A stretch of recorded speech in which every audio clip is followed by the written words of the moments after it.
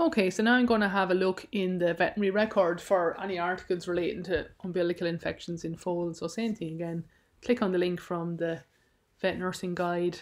This time it's telling me the online resource is owned by the BVA and they have 1996 to present. So that's fine. Click on that and again it'll open the link to the journal article via the DKIT website so that it knows I'm a DKIT library user and will allow me to access the full text of all the articles in the journal.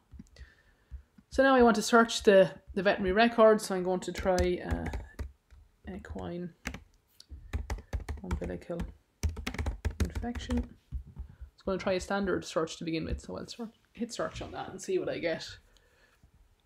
And it'll tell me how many articles it's found. So it's found 83, which is quite a lot. I don't want to look through them all. So I'm checking it's linked them by best match.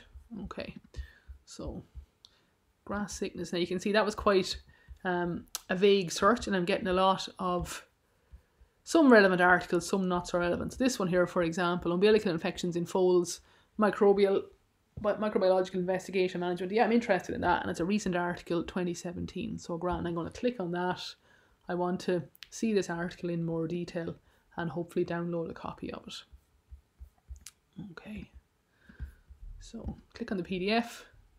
It'll open the PDF in the browser. I want to switch it from the browser onto my computer. So I'll have a quick look down through this. They were examining 19 foals, 40 foals in total, so nearly half them were abnormal, half were normal. So this is an actual study where they looked at what they found in the foals umbilicus. Great, so that's going to be useful to me. So I want to move this.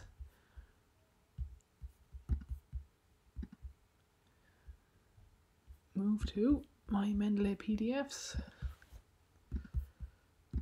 And then I want to go into my Mendeley library and tell my computer to add this in here as well. So I'm going to find the article here. That's it there. Open that. It's popped into my Mendeley library and I'm going to take it from, it's currently in the all documents and unsorted. I want to sort it into my folder here for equine umbilical infection. So you can see if I click in that folder now, my articles are starting to accumulate in one place.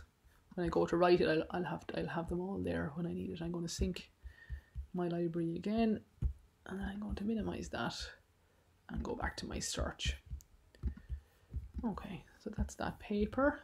I'm going to go back to my search result now. So at this point here I want to click back. If I close that tab, I lose my search results. Disease surveillance, EIA. So you can see a lot of these are irrelevant. So now I'm going to try and do a more advanced search. So I'm going to go into advanced search. And first of all, do I want to exclude meeting abstracts? Yes, they tend to be short articles that were published at conferences rather than full articles. So I don't want those. Do I want to exclude older articles? I'll probably leave them in for the moment. I could if I wanted to only look at open access or review, but that's all right. Standard or condensed, citation. So my keywords then, you can ask me, is there particular things I want to look for? So within the abstract or title, I want equine and I want umbilical. So let's try that. Looking for all these words. This time you can see I only got 3 of them. So that's the advantage of the advanced search. It allows you to go from 83 articles to 3 without having to read through them all.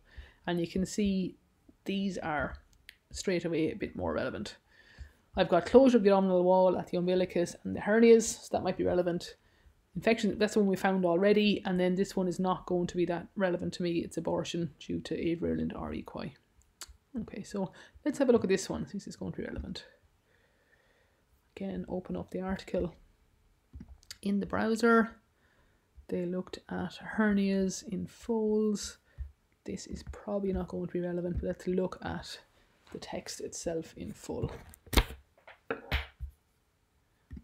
Okay.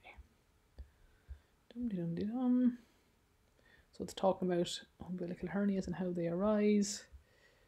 44 foals. They were checking if they had hernias, they were measuring them.